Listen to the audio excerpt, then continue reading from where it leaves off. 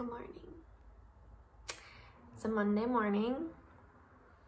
We actually, I don't know if I mentioned it on here, but I did say in my Insta story a few months ago that we were thinking about moving to Winterthur, which is a city between St. Gallen and Zurich, because there's a lot more job opportunities in Zurich. But then, you know, coronavirus happened, and, you know, one thing, like, not all the stars aligned, so we decided, you know what, let's just stick with where we are. We're happy here. It's really a great price for what we have, you know, to be just like honest. It's a good deal, this apartment. So we decided we're gonna do a few things to like freshen it up and make it work a little bit better for us. One of the things is buying a new couch. Okay, wait, I'm gonna flip you around and talk you through this. Right, so these black leather lumps came with the apartment because this is a furnished place. But they're super uncomfortable and not very practical. I mean, as you can see, they like take up the whole room and you can literally only seat 3 people there. I have them kind of pushed over where they don't normally go right now because they're supposed to represent the dimensions of the new couch that we're ordering. So normally that chair is like centered on the window and this is like pushed over. But I wanted to make sure that the new couch wouldn't feel too big, and I think it's gonna be good once the rug is like repositioned. It'll be good. Oh, here, I'll show you from this angle. Here's our dining room. So the other area that we want to change is in the kitchen. This table, okay, first of all, those are our winter tires for our new car under there. We need to transport them back to Hendrik's parents' house to store. But this table, we do not sit at it to eat like ever. And it is just so big for the space, and our coffee machine's over here and it's like sideways, and so yeah, this is not really working for us. Okay, right, I have you in a cupboard now. But if you've seen like our apartment tour, you will know that like pretty much all the furniture that came to this place was here, because our landlord runs a lot of like student accommodations in this building. So she always has people like coming in and out, and she just gives them couches and beds and desks and whatever they need. So at the time when we moved here, it worked really well for us because neither of us had like any stuff. Now that we're staying, we just want to update it a little bit. And I kind of bugged Hendrik to ask our landlord like in the spring when we were doing the outdoor area. So that was in May. Like, hey, can you make a plan with her, like where we can put these couches? And I was really nervous about buying a new couch and being stuck with the couches that we currently have and just having like 3 couches and nowhere to put them. So we kind of held off with ordering a couch, and we literally just now picked one. It's on the end of August. We just now picked a couch. We're ordering it literally today. And it says that it's going to take 8 or 9 weeks to arrive. And she just got back to us and wants the couches tomorrow. So we're gonna have 2 months of no couch, which is kind of weird. But yeah, it's a little strange. But anyway, that is a problem for future Elise, I guess, because right now the #1 thing that I need to do is hop on the Ikea kitchen planner and start to map out the kitchen that we have so I can visually see what le breakfast bar will look like. Yeah, so I'm hoping that this solves our problem. Hendrik does still want a place to sit because he actually does eat. Oh my gosh, you can like see the edge of the counter, I'm sorry.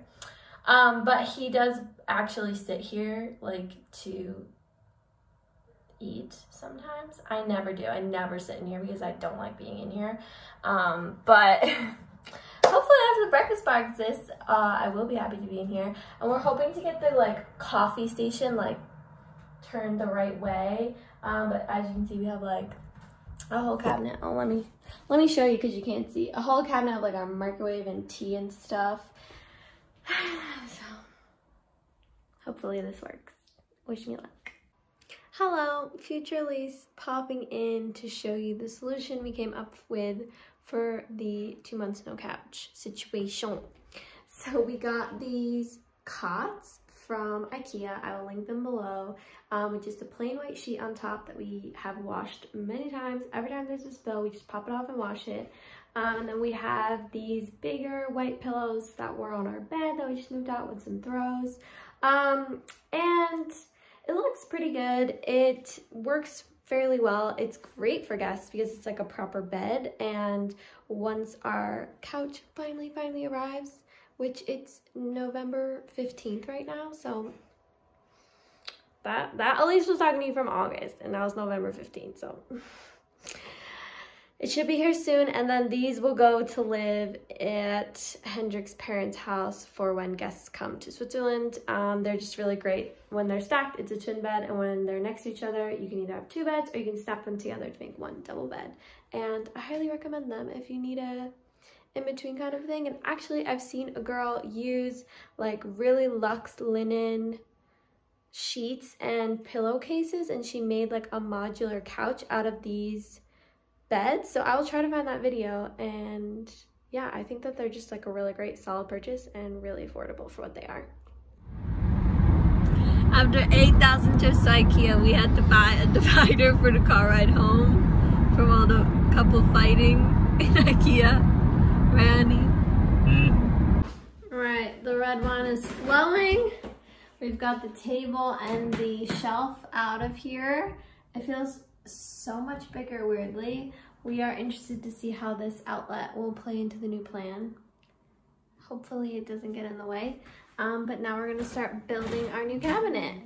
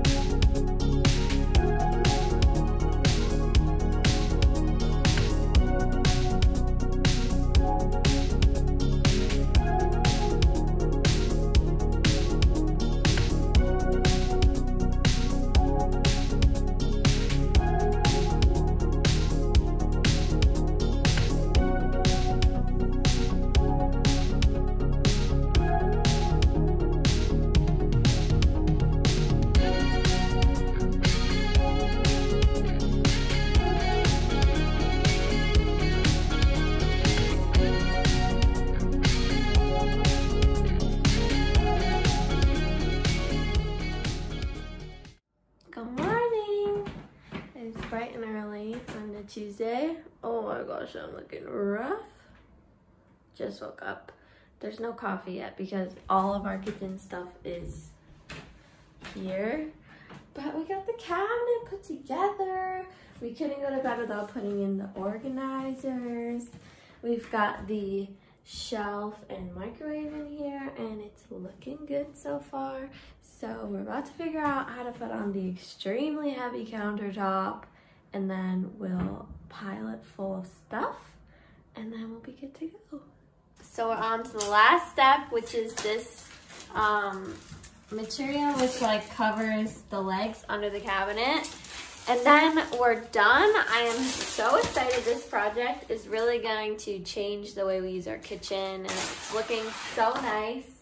The most difficult parts are definitely putting the drawer together, because there's like lots of different categories of drawer, which changes how you put the front on. And if it's on upside down, like we did a couple of times, then it doesn't close all the way, because like the front is like too low. What else would you say was the tricky part? This part. Yeah, making sure the cabinet is level so that the doors line up, which we still don't have perfect, but we've got as good as we can get it. The other tricky part was putting these black brackets on to kind of support the countertop. Make sure you get these on before you put the countertop on, because we didn't, and then we had to take it off to put these black things on. So yeah, those are our tips, but otherwise, I mean, it's Ikea. You look at the little pictures and you figure it out, and we're just so happy with how it turned out. Exciting things of this new island is that we finally get to break out with this silverware set I bought a few months ago. We've been waiting until we had this nice drawer organizer to break out. Oh my gosh, what a boring grown-up thing to be excited about. So I wasn't planning on filming this part. It's a few days later, so I won't show you the state of my hair, but I did want to show you how I figured out how to hang these new glass shelves that I got with these really cool like sandwiching brackets. The shelf goes between these two pieces and it will kind of sit between there like this, but obviously we got a square one. So for this step, we do have our little, I don't even know, we got this on sale, a drill and a set of drill bits, and I think this is the first tool anyone should get for their arsenal. I've hung this old box on the wall, and it basically represents the space between the shelves. It's the same width as the shelves, and so the first one will sit there and the second one will sit there, and I've marked where the holes need to go in as a little template for myself, so I know that it's 60 centimeters from the ceiling and 60 centimeters from the edge of the counter, since I don't have a level. So I'm hoping that those will come out pretty good and not be too complicated, but wish me luck.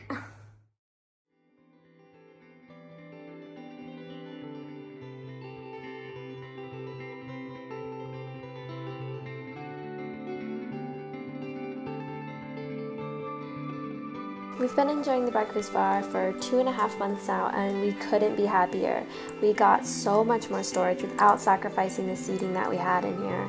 This also gives us a lot of extra cooking space in our relatively small kitchen, which has been really great. I am loving these chairs that we got from Livic. They add such a great pop of color and are super comfortable. If you want to make this for yourself, I've linked everything down below. One thing that I do want to note is that the overhang of the countertop is a bit longer than what Ikea suggests, so it does have some give when you lean against it. This could be solved with a leg, but we just don't think that it gives enough to justify changing the look of the breakfast bar with adding a leg. But you know, the choice is yours. If you do make it, please tag us. We'd love to see it in your space. Thank you all so much for watching, and I will see you next week. Bye.